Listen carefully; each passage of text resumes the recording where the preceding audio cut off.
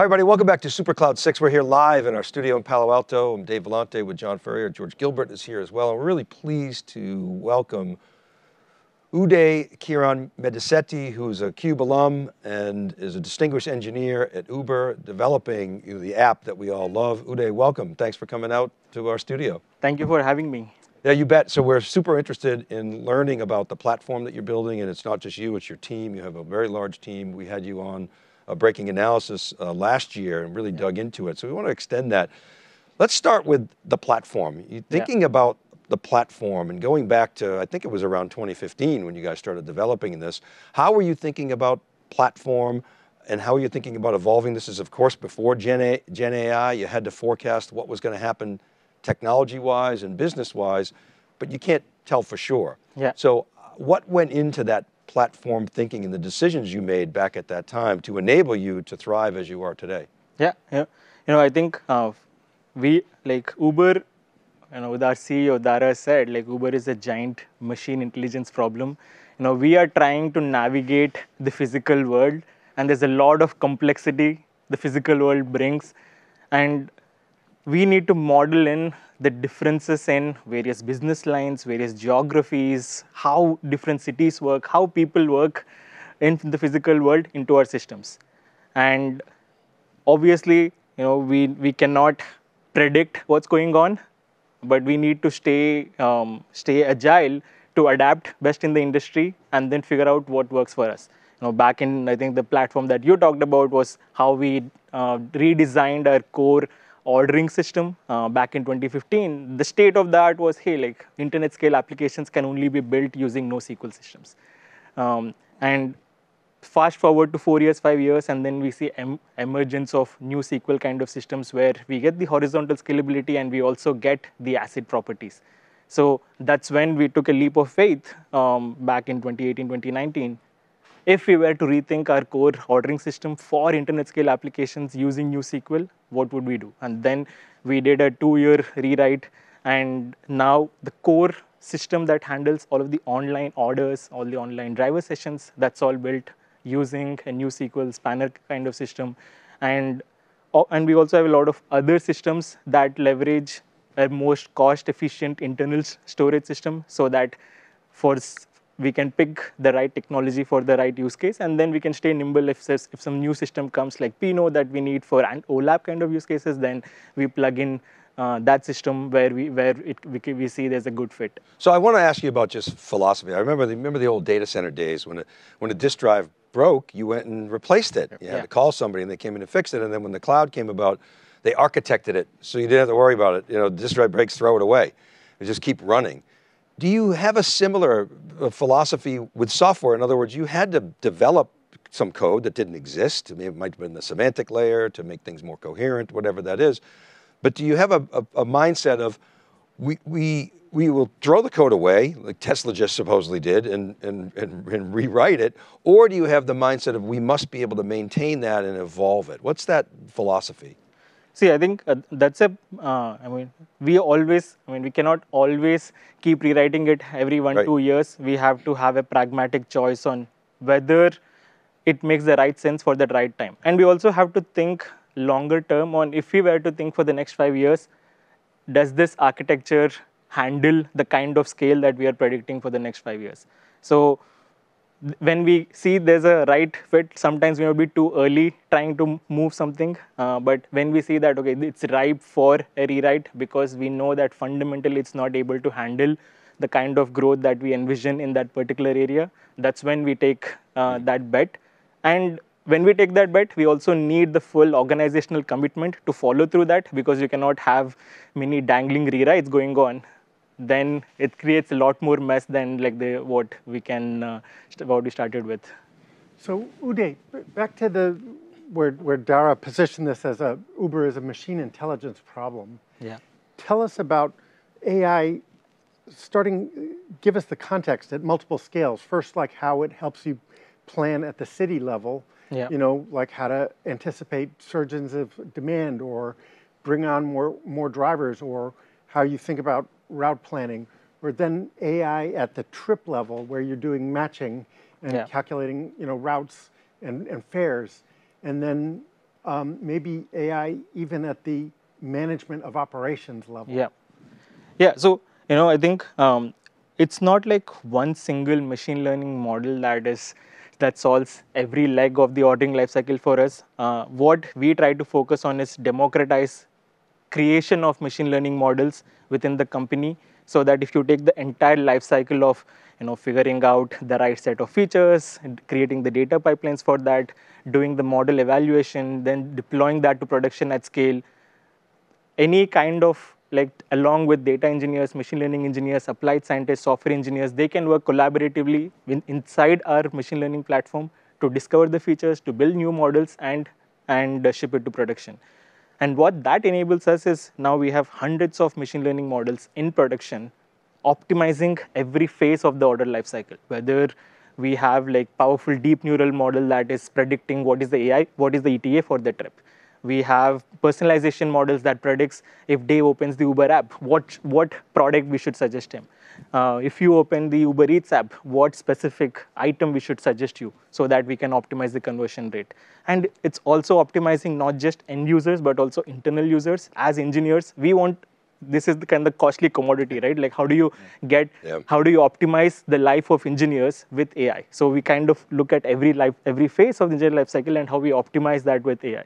So one thing that came up earlier from the startup panel we had earlier, the hot young guns rising up, getting their Series B, doing a lot of things that's very Uber-like. Yeah. The question that came up was with vector embeds, that does a great job of identifying context. Yeah. But behavioral data is where the personalization comes in. What you're getting at is, as you look at the system at scale, I mean, doing it in isolation, okay, I get that, doing some embeds, do some retrieval.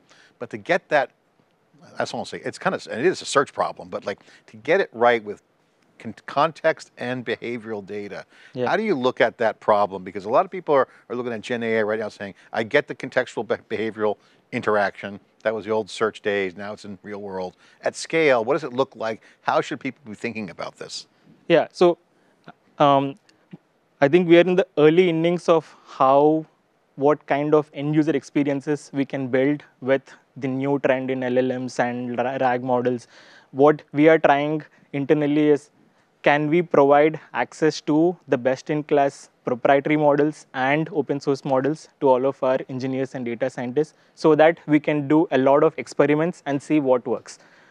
So we have internal deployments where we optimize how we do code reviews, or how we do write tests, how we automate UI tests, or we optimize the life of our agents, where they are in solving users' problems.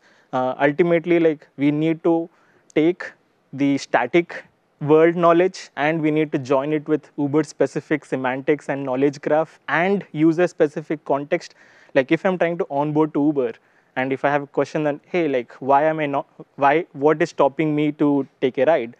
We need to take Uber's information about all the requirements you need and this user-specific information about what have they done so far, and we can give them an answer in a format in which they like. That makes sense for them. You're combining those. And real quick clarification, when you say proprietary models, do you mean proprietary data from you guys or proprietary models being OpenAI, Anthropic? Yeah, proprietary models like OpenAI or Gemini and stuff like that, and then integrating that with internal Uber data. That's where vector search and RAG comes in, where, because we need to be careful about what kind of data exposure we are providing to these companies, because we are also in the early phases of figuring out the data access policies and security.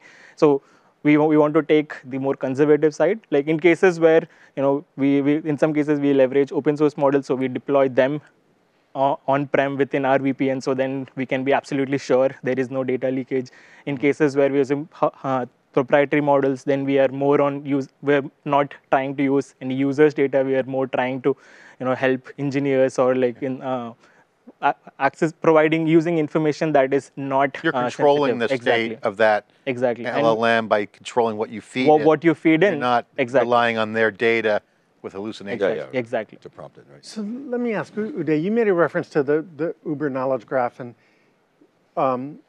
knowledge graph is kind of like this hot sort of meme right now, but I want to more ask you about when you organize your data into a model of your business. Yeah. are you doing that with a knowledge graph, and then are you using that to feed the context into LLMs for different use cases? And can you give us examples?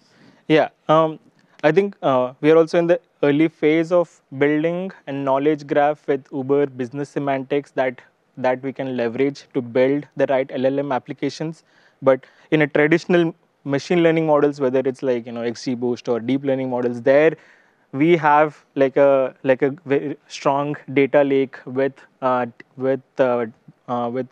really good quality data pipelines that we can use to build features that engineers use to build machine learning models. So that's kind of our data lake, and we are now augmenting that with what kind of format or knowledge graph that we need to also build the next generation of LLM applications. So just to be clear, what is today like a bunch of tables which have columns which masquerade as features might tomorrow be organized into a knowledge graph so that it's easier for the data analysts, the data scientists to consume, to find, to combine when they're building traditional machine learning statistical models or even feeding data into content into LLMs. Yeah, I mean, even today we have a variant of that. Like we have a system called Data Book where any data engineer or any machine learning engineer can go there and get access to the tables, like what are the relationships with other tables, the column names, descriptions, what are the data access policies,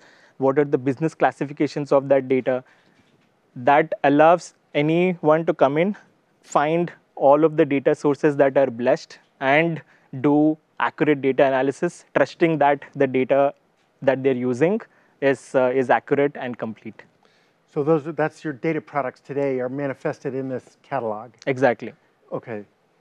So George and I were talking earlier. Let me set it up, George, and you get into it.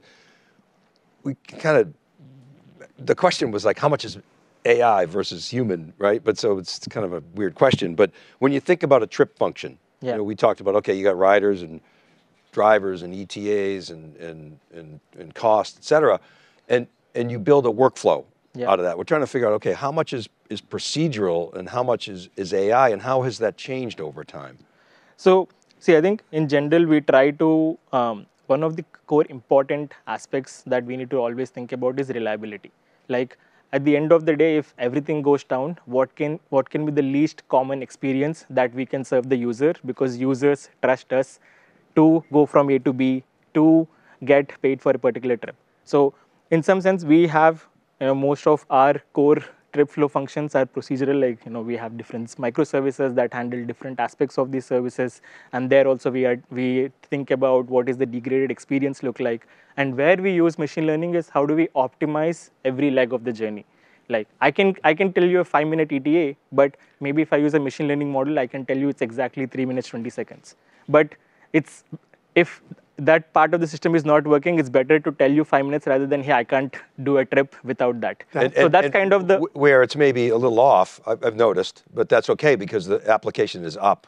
And you're optimizing in Brewer's theorem. Same thing with each personalization. I can tell you like your nearest restaurants, at least you can order something instead of saying, hey, like I can't tell you what you might order that day. Right. So the resilience is implemented as rules that are procedural with I'm sorry, I've got it backwards. It's first is the AI, which gives you the optimal experience, but if that's not working, you have rules to fall back on. Yeah, I mean, if you think about various checkpoints across the trip lifecycle, there is a checkpoint where I might want to access the ETA.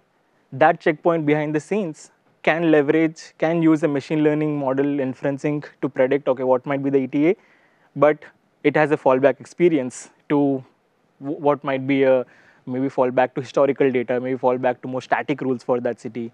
And like even the feed that I gave, like there's a fallback feed that tells you some degraded experience, but there is a machine learning powered experience that looks at a lot of context to tell you the right set of restaurants to serve you to optimize the conversion. How about thinking about macro AI? Across the life cycle. How much is AI sort of spreading across that life cycle, whether it's data engineering or AI ops or even extending out to the user experience? Should we think of it as sort of an overlay in the whole system, or is it more injected into the different components? Yeah, I mean, it's kind of injected in every step of an engineer's lifecycle, every step of a machine learning engineer's lifecycle, every step of user experience lifecycle. And then we think about at that leg, what kind of machine learning model might give us the best ROI. It could be a maybe simple traditional machine learning model, or it could be a new age LLM kind of model that can optimize that experience. But within all, so this is interesting to understand how it's injecting and enhancing at many steps. What is there some outer loop where you say, I want to optimize this city, this month for maximum profitability, or I want to improve, rider experience, so I want more liquidity? Is there some way to link an overall objective to the behavior of all these specialized models and all these different workflow steps? Yeah, I mean, I think different models are optimizing different phases. They are kind of in most cases mutually exclusive, right? Like me trying to optimize what specific product I want to show you in the product selection may or may not be the same model that has to really decide what specific matching function that I need to evaluate. And in cases where they need to work together, then we make sure we have mechanisms in place where they work together. Guys, I want to bring up something real quick while you're here. I know this is a good topic on deep dive, but as you guys are successful, you're like a leader in what you're doing. You're an innovator. Thanks for coming on. Other enterprises are now kind of catching up. They're reading about the reports. We had a debate earlier on about what's this new group that's emerging in enterprise. You guys are kind of the first ones to first wave of innovators. But in your basic enterprise that are now going cloud native, they've had data analytics for years. Data warehouses, we've been covering it deeply. You see Snowflake, Databricks, Data Lake.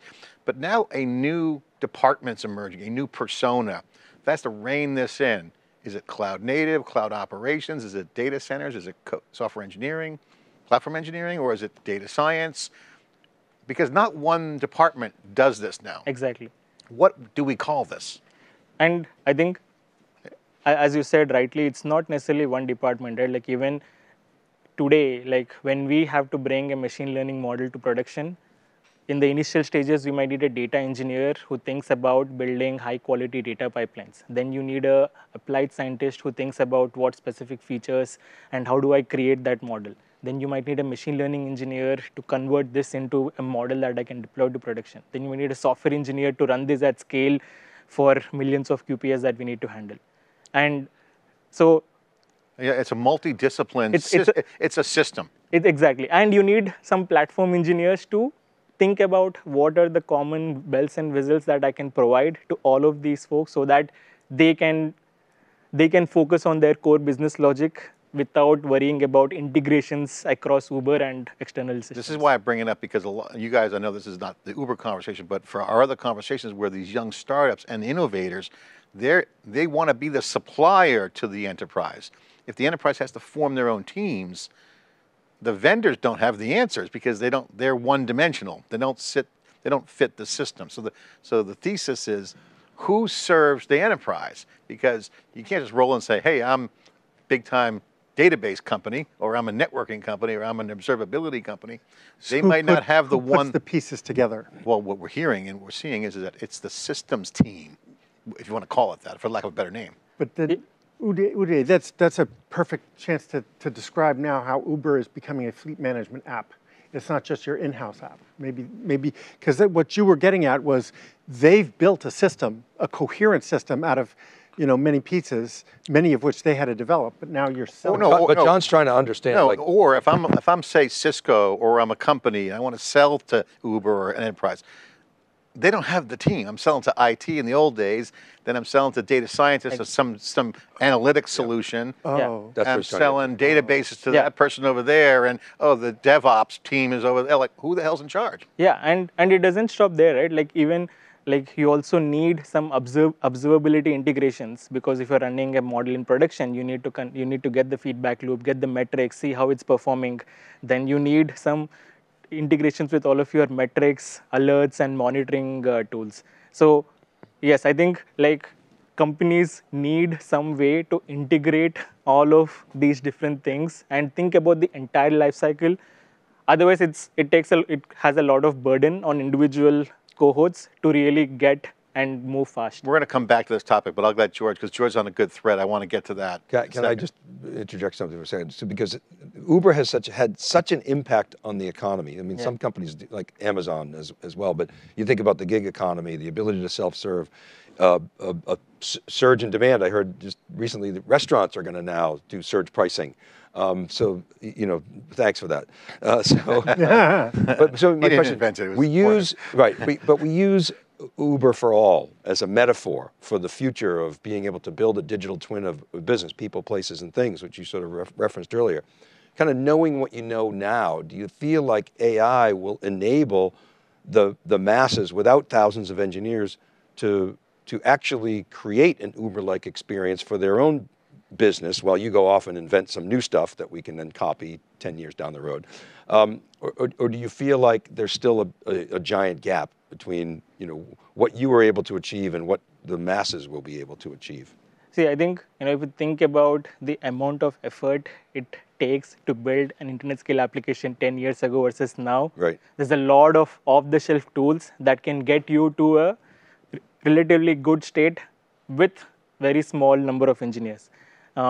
Now, getting from 0 to 1 is one thing, and getting from 1 to 100 and getting to a global scale, understanding all of the local policies and making sure your system adheres to that, that's where you need maybe a bigger workforce to be able to, like, you know, translate that into a working system. But getting to a 0 to 1, like looking at what's going on in the industry, I think like you don't need a large team to do something quick, something that solves a specific niche. Great, George. Maybe then take that thought and elaborate on Uber has, you know, been maturing its platform and application for, you know, well over 10 years. Talk, if you can, briefly about the fleet management, but you were mentioning earlier about how you can plug in providers and customers with different business models and different, essentially, requests, if I understood it.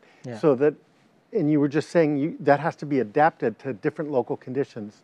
So talk about how Uber is becoming this platform independent of Uber, the service. Yeah, you know, think of it as when we first started, every rider is maybe using Uber rider app to request a ride, and then every driver on the platform has onboarded to Uber as a first part.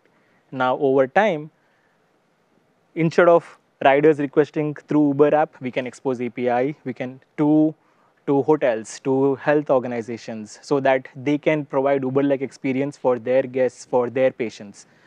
That's on the consumer side. So then you have 1P, 3P model. And then on the provider side, then we can provide APIs for large fleets, so then they can bring in their hundreds of vehicles, thousands of vehicles onto Uber platform, so that they can optimize their overall fleet efficiency, because we have enough liquidity in the marketplace that we are able to give to them, which they might not be able to get on their own. Yeah, this is exciting, George. We talked about the Sabre example, right? The original company that built something internally and then sold it to the industry and became a standard. Certainly Amazon, similar. And was worth more than the underlying airline. Yeah. The rusty asset. Is that right? I didn't know that. Yeah, the rusty asset versus the software company. Yeah, well, Uber has all that data. They have the scale. They have all that information. They're leveraging the data liquidity. And liquidity. And so why build it when I can buy it from Uber and then focus on my business? And then that's your scale model. So yeah, exactly. That's the new way. George, we'll give you the floor here. Maybe another question on, you know, we've been touching on Gen AI. Have you started to form plans on how it may affect all steps of the software development lifecycle? Not just code generation, but, you know, you alluded to some of the planning, but also like the data engineering, the analysis, even the if it's relevant in operations itself.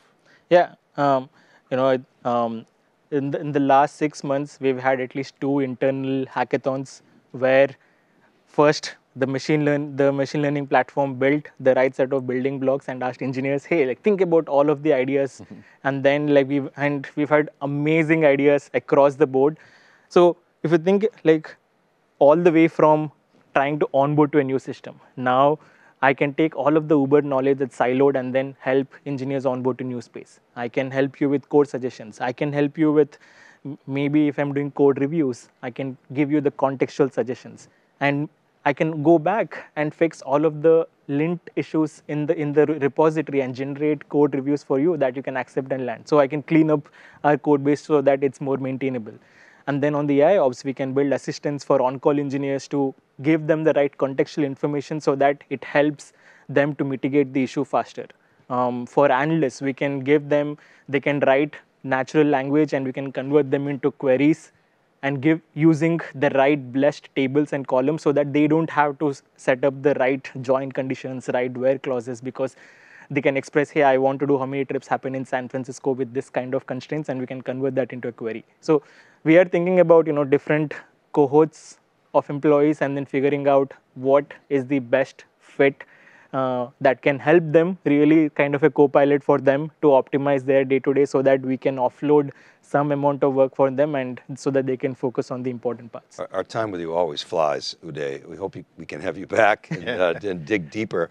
Really appreciate your time. Thank you so much. It's very clear you're getting ROI out of AI, which is a big theme here. We want to help people understand those who are actually applying it in practical terms. So thank you for sharing. Thank you so much for having me. Always a pleasure. You're very welcome. Okay, keep it right there. We have Walmart's up next. A couple Superclouds ago, we heard about the Walmart Cloud Native platform and their Supercloud. Well, they built an abstraction layer on top of that called Element, and Paul Gillen talks to Hari Vasudev, who's an executive vice president at Walmart, about their ML and AI platform. So keep it right there. Supercloud 6, we'll be right back.